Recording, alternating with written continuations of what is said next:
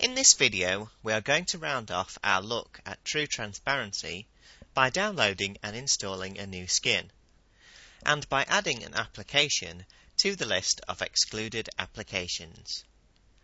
There are several alternative skins for TrueTransparency. The popular user-created art site DeviantArt has several available for download.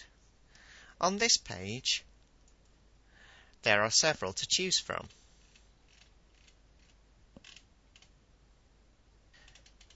When you find a skin that you like the look of, simply click on it, click on its name,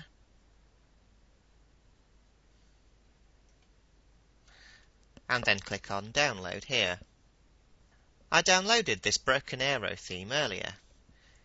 Here it is in my Firefox Download Manager. The files that are downloaded as RAR files. The easiest way to work with them is to use 7-zip. If you do not have 7-zip installed, you can find our tutorials for it in the notes below the video. Okay, so this machine has 7-zip installed. What I'm going to do first is minimize Firefox and open up the directory where I installed TrueTransparency.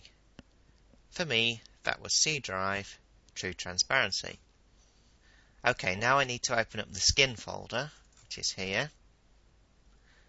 Now I can go back to my Download Manager and double click on the downloaded file, which will open it up in the 7-zip file manager.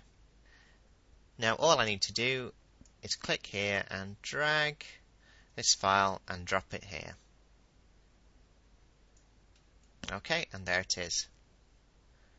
Now, when I right-click on the TrueTransparency icon in the notification area and go to Skins, I can see my new Broken Arrow skin and select it. And there we go, it's applied instantly. Occasionally, you will come across a program that does not work correctly with TrueTransparency. When this happens, you can add an exclusion. For this example, we'll exclude Firefox from being skinned, even though Firefox is actually compatible. Firstly, make sure the application you want to exclude is running. So Firefox is running there, so we're okay.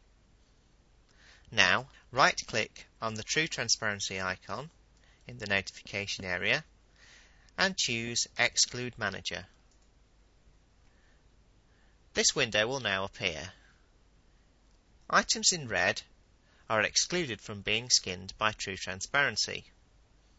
There are a number of items that are added automatically to the program.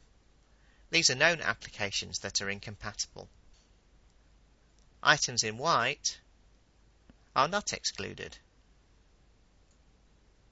If we wanted to exclude Firefox, we'd select it from the list by clicking it, then right-click and choose Add to Exclude List. Now you see Firefox has turned red in this list.